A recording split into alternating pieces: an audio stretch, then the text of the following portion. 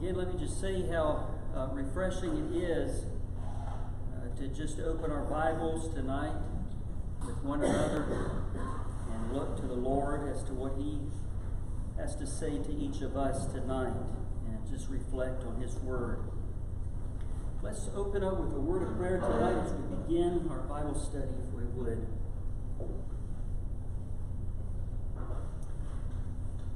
Heavenly Father, we are thankful, Lord, for your love in our life and for your kindness.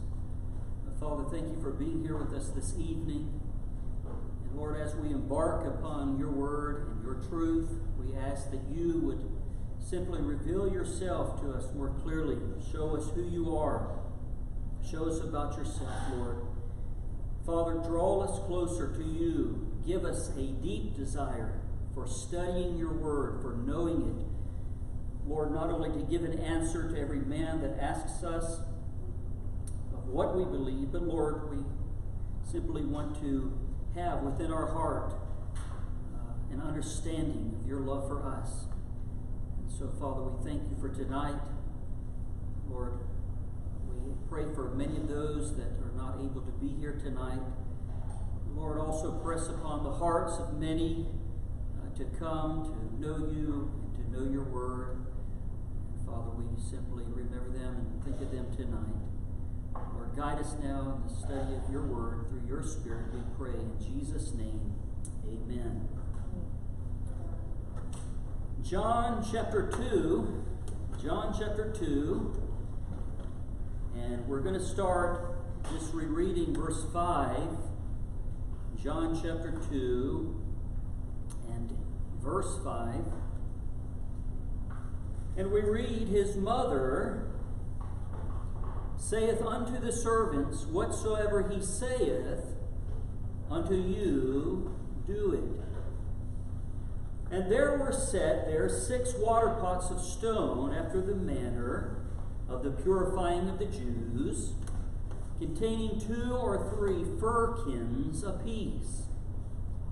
And Jesus saith unto them, fill up the water pots with water. They filled them up to the brim. And he saith unto them, draw out now, and bear unto the governor of the feast. And they bear it. When the ruler of the feast had tasted the water that was made wine, and knew not whence it was, but the servants which drew the water knew, the governor of the feast called the bridegroom, and saith unto him, every man at the beginning doth set forth good wine, and when men have well drunk, and that which is worse, thou hast kept the good wine until now. This beginning of miracles did Jesus in Cana of Galilee, and manifested forth his glory. And his disciples believed on him. After this he went down to Capernaum, he and his mother and his brethren and his disciples, and they continued there not many days. The Jews, we know, used stone water pots to hold all the water that was used for the ritual purification. And the reason behind that is to not let any dirt come into those pots and contaminate the water for purification, because unlike earthenware pots made from mud and dirt and so forth, based upon passages like Leviticus chapter 11, the stone would keep, again, the water purified and keep it from becoming unclean. My children often will go out back and play in the red clay, this red clay that we have here in Virginia, to make little tiny dolls and little tiny figures of miniature people.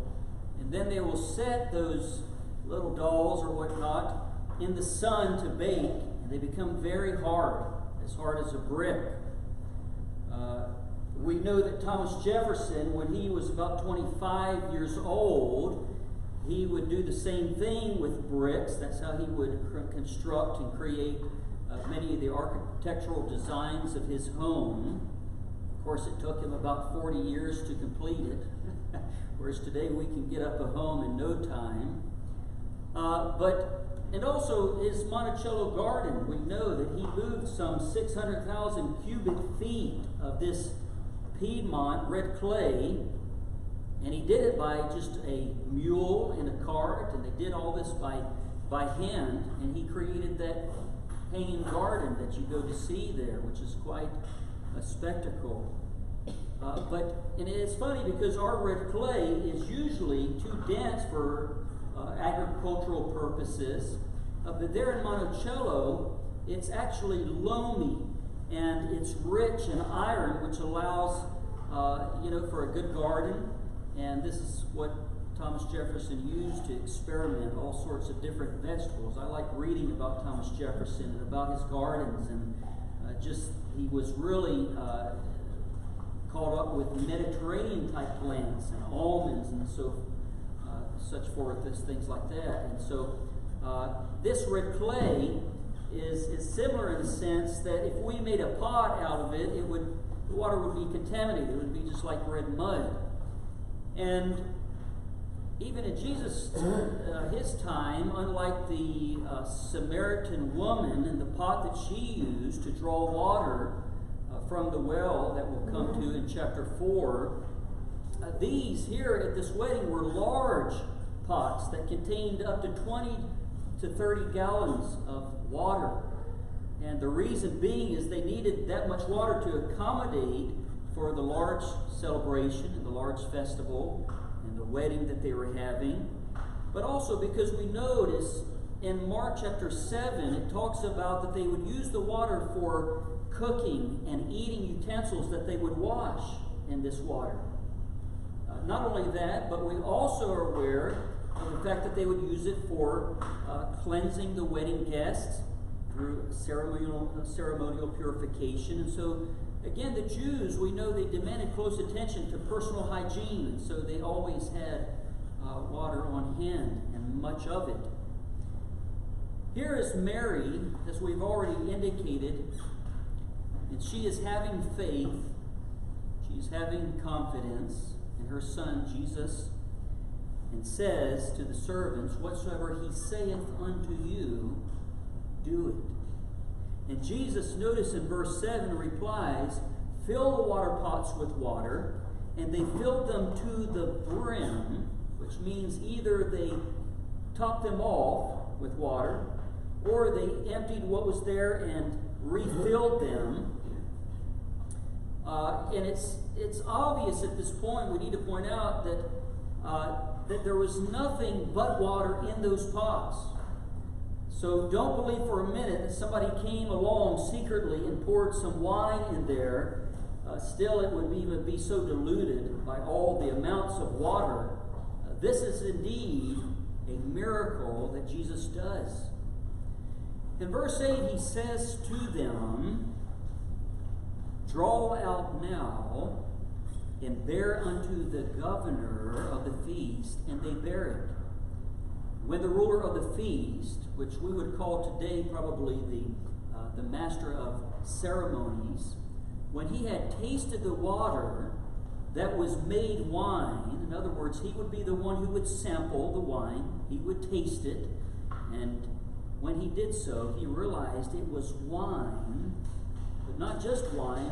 He says in verse 10, it was good wine, which means it was the best, sweetest, freshest that the master had tasted at this feast.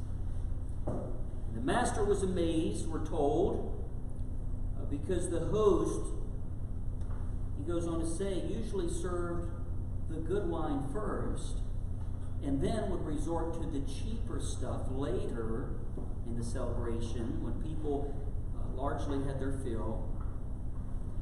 And again, we're talking about a large amount of wine, probably somewhere between 120 to 180 gallons of wine.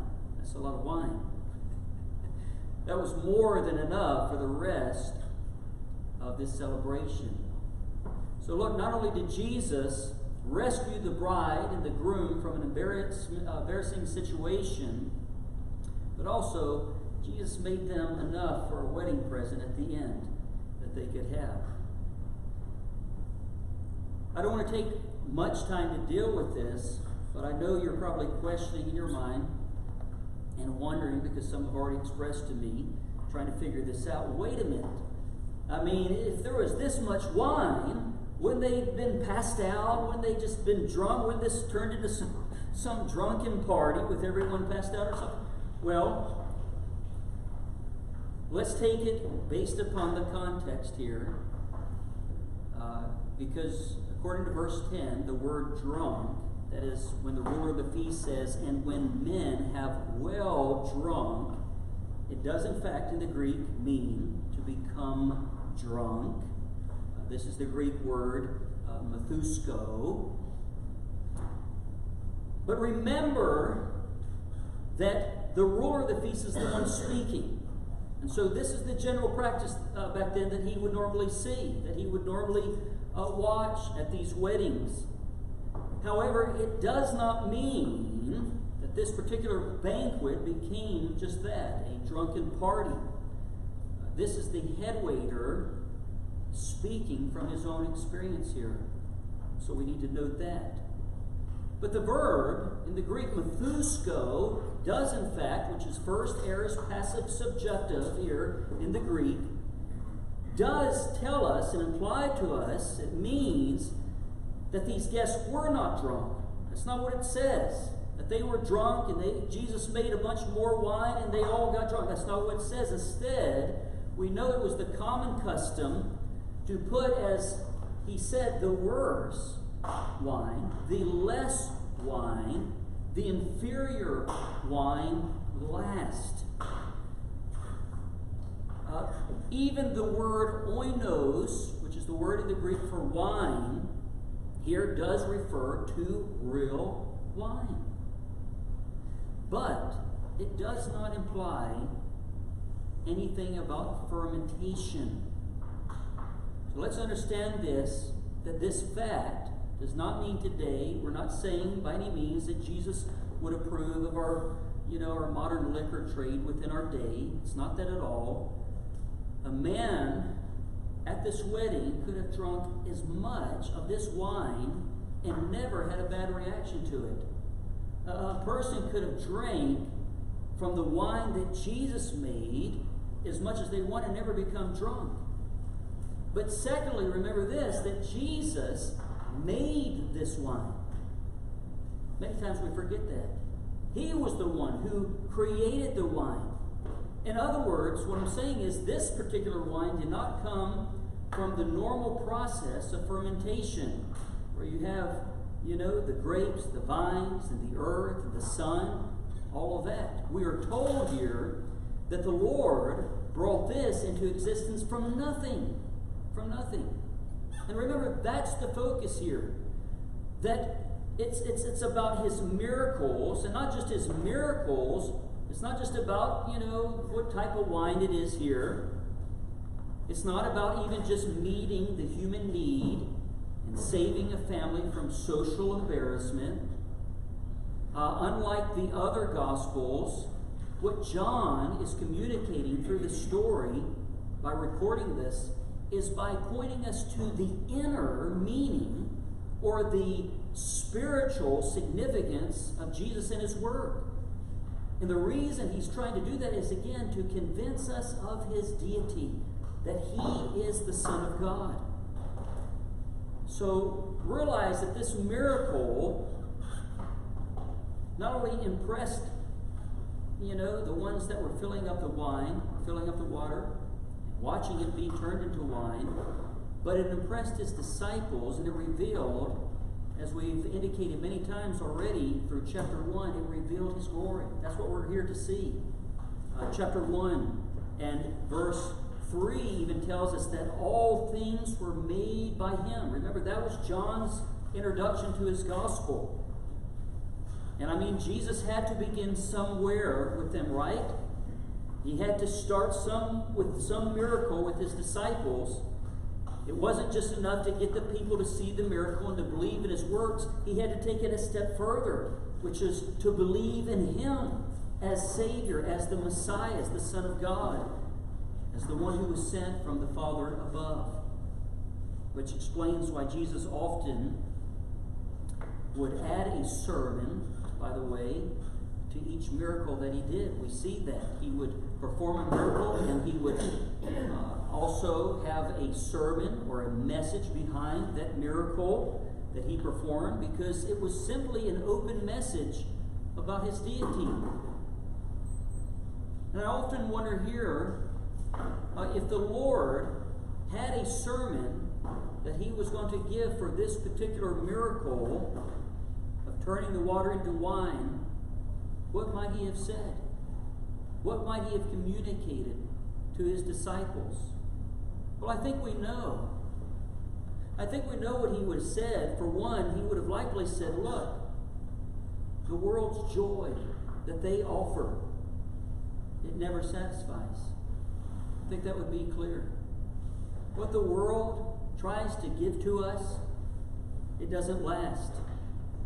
But he would clearly say, the joy that I can give to you and grant to you by giving you a new life is everlasting. It will give you peace. It will complete you. It will be fulfilling. So look, the symbolism here that we see is this, that in the Scripture, wine is a symbol of joy. There's no doubt about it. But what is also true is that what the world tries to offer us is sort of like the first wine that they would offer in the wedding, right? The worst, the less. I know the world tries to come across as what it has to offer us is the best. But then once you experience it, once you taste it, once you've had your fill of it, you realize it's actually worse. We've all been there. Where it gets you to the point that you taste so much of what the world has to offer that you realize it's not satisfying. It doesn't fulfill. It doesn't completely make you joyful. But of course, what Jesus continues to offer us is what's best. What Jesus offers us is fulfilling. What Jesus gives to us is truly the sweetest blessings, like that wine, and will be until the eternal kingdom comes. And look, secondly, I believe the Lord, if he gave a sermon at this wedding, what he probably would have also said is, he would have said, you're like Old Testament Israel. You are pictured as married to God. We see that time and time again in the Old Testament, where Israel is pictured as being married to Jehovah God. And I think he would say, you have been unfaithful to your marriage covenant. We read such as passages like Isaiah 54:5, Jeremiah 31:32, Hosea 2:2. And it gives us this picture where Israel continually, through their disobedience to God, becomes over and over again unfaithful and remains in that state. And they had been in that state for some long time. And just as the wine runs out at the wedding, I think Jesus would say, you, Israel, have ran out of options. And you too are just left with these 6 water pots here at the wedding that are empty. You too are empty inside. That's what he would communicate. Remember, these water pots, yes, they held the water for things like external washings.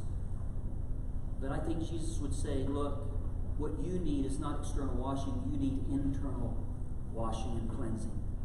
What you need is permanent joy. And only I can provide that.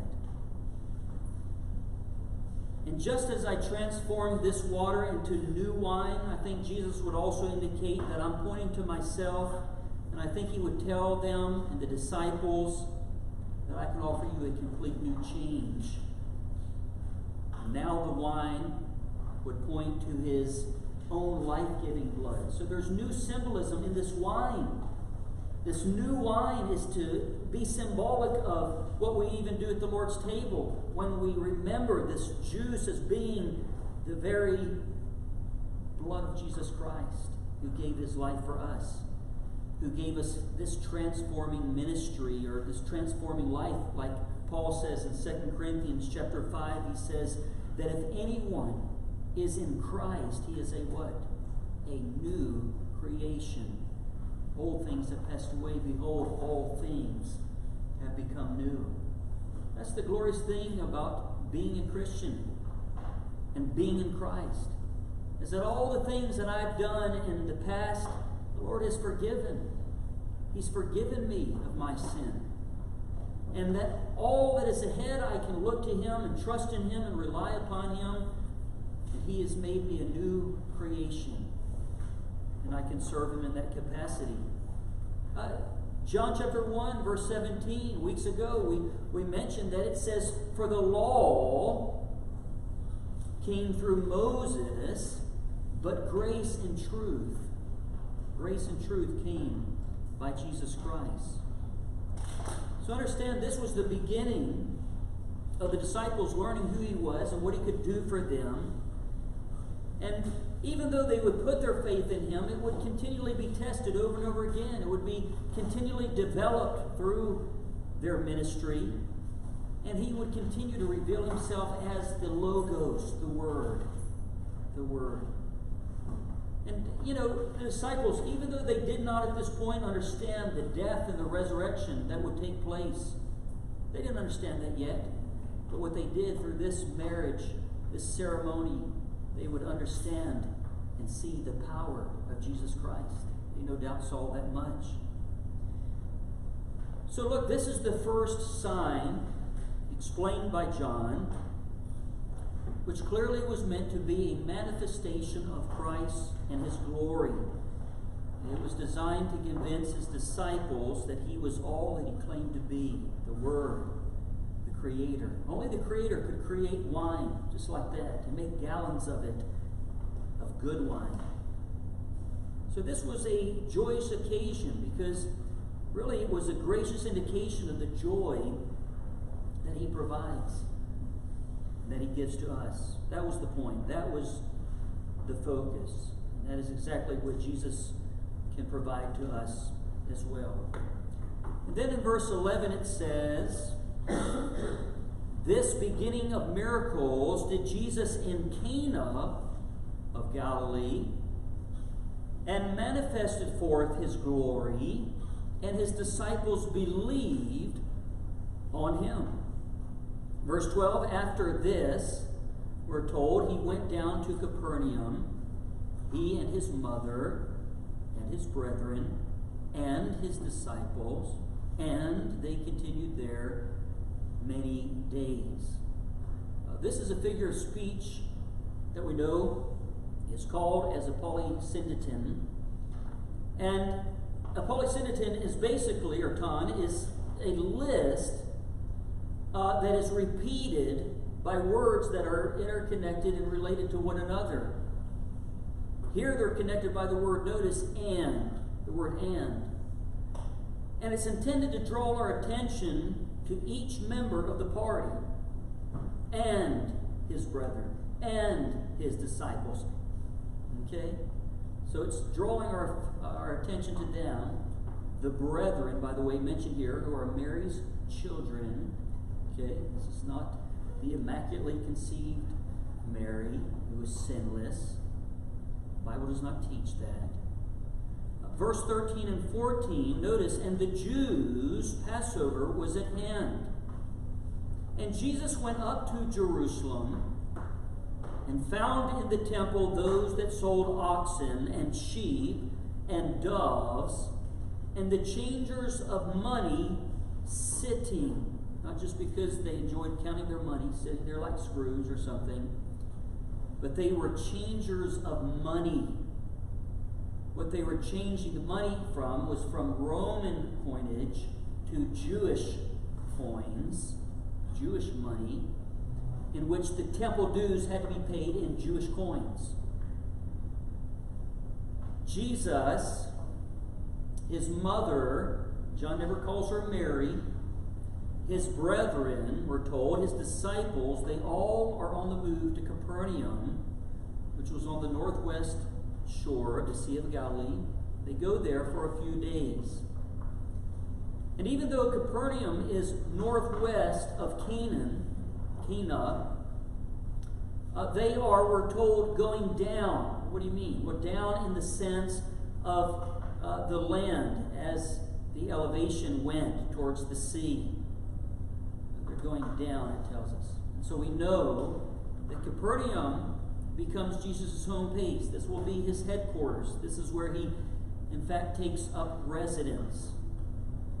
Yet on this particular occasion, he would only remain there for just a short time, since it was, we're told, the annual Passover feast, which is, by the way, the first mention of the three that John will tell us about regarding the Passover. Now, the annual Passover feast, we know, is a commemoration of Israel and their exodus from Egypt. And in fact, on the Passover Eve, what would happen is the head of each household would go around the house and gather up all the leaven in the house and remove it before the Passover. In a sense, they sort of did what we call like a good spring cleaning of the house, as we say today. Yet we'll notice, even though that they will do this, it's interesting, no one was concerned about giving a thorough cleansing to God's house, to God's temple. And the reason for that is because the spiritual condition of Israel was at a low. The priests, the people, were very far from God at this point, which, notice, is why John refers to this feast as the Jews' Passover. Notice that in verse 13, he says and calls it the Jews' Passover instead of what it was intended to be, which was the feast of Jehovah. And the Lord is about to give the whole nation here a sign. Remember, that's John's word for the miracles, a sign. But this is a sign that he's about to give of a different kind. Not a miracle this time, but rather an act. An act that is worthy of a sovereign Messiah. And we see the Lord is going to go straight for their heart, straight for the nation of Israel's heart, straight for the religious leader's heart. Because we'll see him offering himself as the Messiah in the nation's capital here in Jerusalem, and yet he is going to be rejected.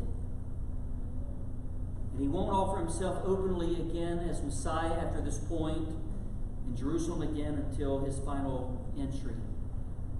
But notice here, Jesus arrives at the temple, and he is, of course, noticing all that's going around him, what's taking place. He would have seen many Jewish pilgrims from all around the world that had traveled there to celebrate the Jewish feast.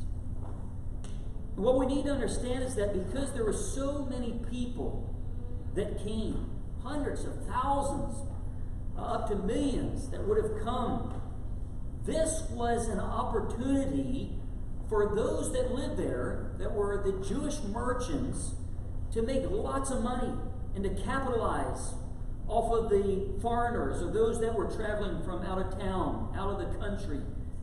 And they would capitalize. What they would do is they would set up shop, probably in the court of the Gentiles, and you would have vendors selling, as verse 14 indicates, oxen and sheep and doves, and the money changers are sitting at their tables, we see.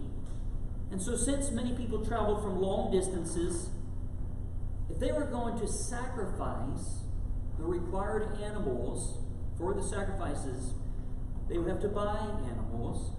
And so what the merchants would do is they would capitalize on this, and they would take advantage of the pilgrims coming to Jerusalem here, and they would sell these animals at ridiculously high prices and inflated prices. And then also on top of it, every male 20 years of age and older was required to pay what was known as the temple, the annual temple tax. And that was for the maintenance, the upkeep of the temple. But you could only pay using Jewish or Tyrian coins, one because of the purity of the silver that was in those coins, but also because the other coins mainly had usually like an image of Caesar or the emperor or some heathen symbol, which they could not use to pay for this temple tax. And so in other words, the foreigners would have to go to them and have their money exchanged for these acceptable coins. And the money changers would again not just change it in an even way, but they would charge an exorbitant amount for their services. So realize that what the religious leaders of this time began as a service to the pilgrims and the foreigners under the corrupt rule of the chief priest basically had degenerated to exploitation, degenerated to usury, to gain more money for themselves. So we see Jesus, he comes in to the temple area, and he is observing all this. He is observing that their worship indeed had become external. This is in God's house, God's temple. It had become crass. It had become materialistic. And as Matthew 21 verse 13 says, the temple of God had become a robber's den. Imagine what that did to his heart. This is the Son of God who's coming into the very temple. And so here Jesus approaches this, and he comes into the temple grounds, and he's surveying this, and he sees that the temple has now been turned into basically some bazaar, some marketplace for profit. And Jesus is appalled. Jesus is outraged at what is going on, what's happening here, because what should have been a place, understand, for sacred reverence, what should have been a place for adoration of Almighty God, had become none other than a religious market to make money. In fact, verse 15 tells us, and when he had made a scourge of small cords, probably from those that were used to tie the animals, it says he drove them all out of the temple, the sheep, the oxen, poured out the changers' money, and overthrew the tables. Verse 16, and said unto them that sold doves, take these things away, make not my Father's house a house of merchandise, a place of business, in other words. I mean, you really gotta imagine this here. Here is Jesus alone, single-handedly cleansing the temple by himself. He is no doubt using strong force. He is creating this scene of pandemonium here in this temple court. I mean, just imagine it for a moment. You got the animal sellers. They're running around chasing their animals. The animals themselves are chasing one another, running around. The money changers are certainly startled, scrambling to pick up all their coins that are going all over. You have the temple authorities rushing to see what all the commotion is about. I mean, this is a pretty big scene. This is a disruption in the temple. By the way, Jesus was neither cruel, we know, to the animals, nor harsh to them. Anyone who's ever herded animals before understands that Jesus was simply using mild force here. He's not destroying anyone's property, it tells us. He didn't release the doves. It says, for example, he told them instead to take these things away. But he did make it clear that he was in charge. He did make it clear that he was in command. Why? Because this was his Father's house. And he would not have religious leaders coming in and polluting it and making money, making a business out of God's temple. You know, today we might say, as we look at this took place, for example, today, in our day and age, people might say, Jesus, you need to be more loving. Jesus, you need to be more accepting of others. Jesus, next time you need to maybe control yourself and your emotions a little bit better. Stop discriminating from people. Those would be the words, the statements that they would have said to the Son of God. Yet we understand that the reason behind his intensity here and his fiery zeal of emotion was his righteous indignation for the Father. Christ would not and could not tolerate this from becoming some mockery of God. This irreverence of God, which was meant to be the true worship of the Father, of Jehovah for the Jews.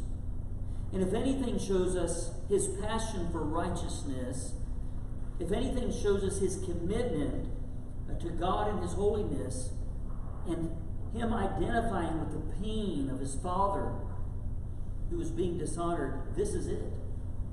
This description here. This shows his loyalty to the one and true God. This should be our loyalty as well while we live here on this earth. You know, we're loyal to our families, right? I mean, you can take a punch at me and slap me all you want. I can deal with it. But then when it becomes my wife or my children, then that gets the blood going. And that's when you stop and you can't tolerate it anymore. This was Jesus. They're slapping God Almighty.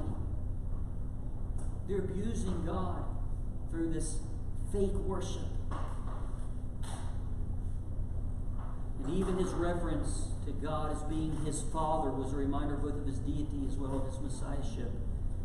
So here we see the loyalty of the Son of God. And he's cleansing out the Father's house.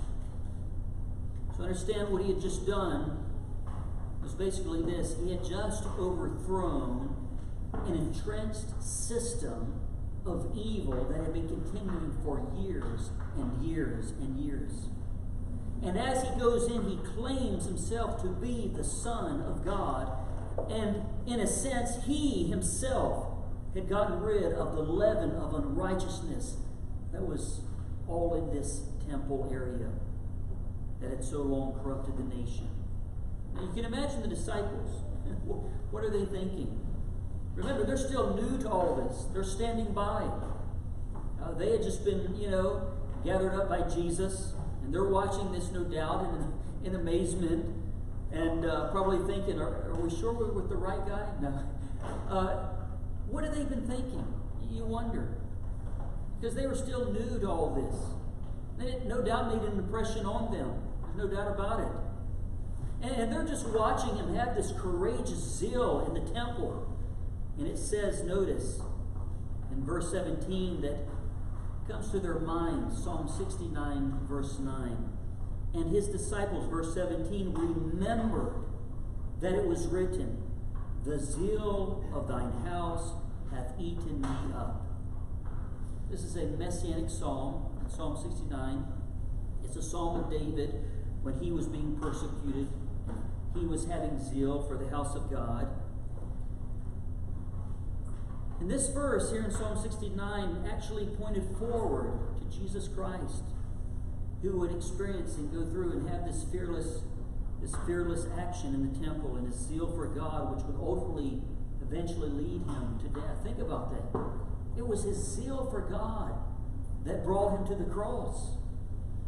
It was his love to do the Father's will that brought him ultimately to the cross of Jesus Christ.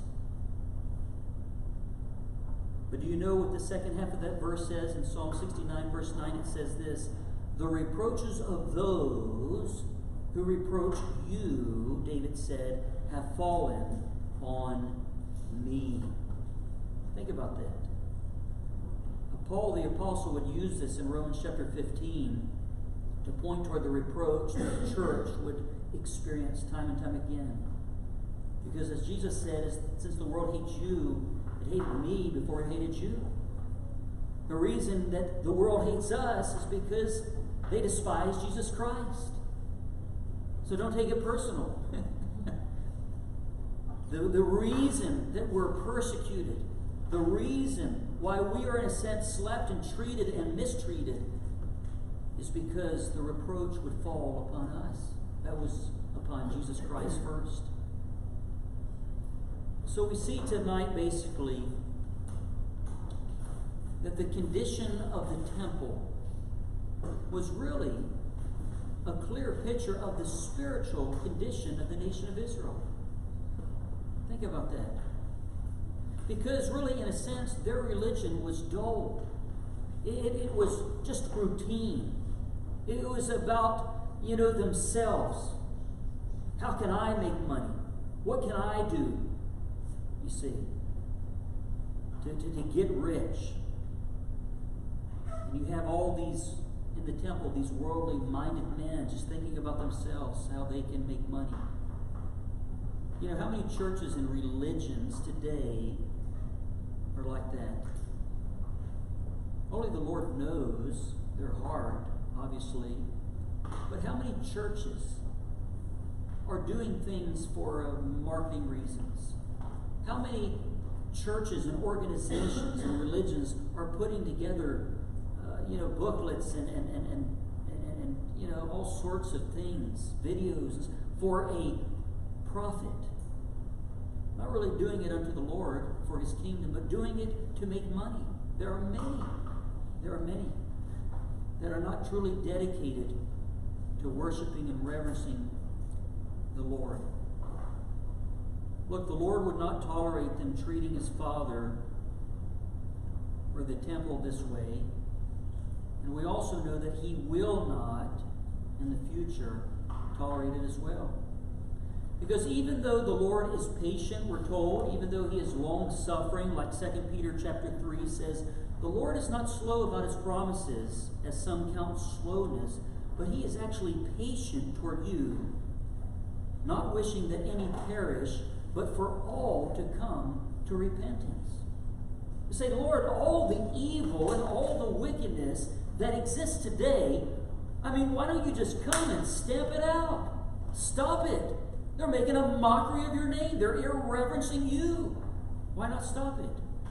The Lord says, because I'm patient, I'm long-suffering, and I'm waiting for those to repent.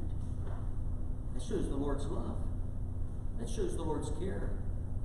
To see many unsaved still in this day of ours come to repentance in Christ, to have a change of mind and accept Him in salvation.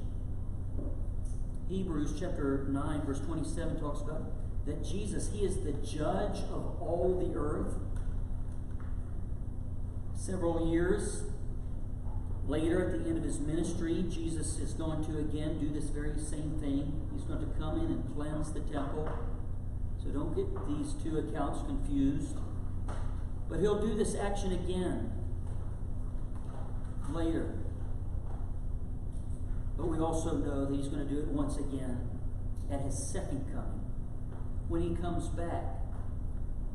The Bible makes clear that out of His mouth, when He comes back this time, will be a sword in which He will judge the world and make war with them. And at that point, every knee will bow and every tongue will confess that Jesus Christ is indeed Lord, and that He does deserve to be worshipped in a holy manner, in a right manner. There's so much that we could draw from this passage, but I think what's clear is we see the Lord's love for His Father. And this love ought to just infect us and influence us in our own daily life, whatever it may be, wherever we're at work, at home, in our neighborhood.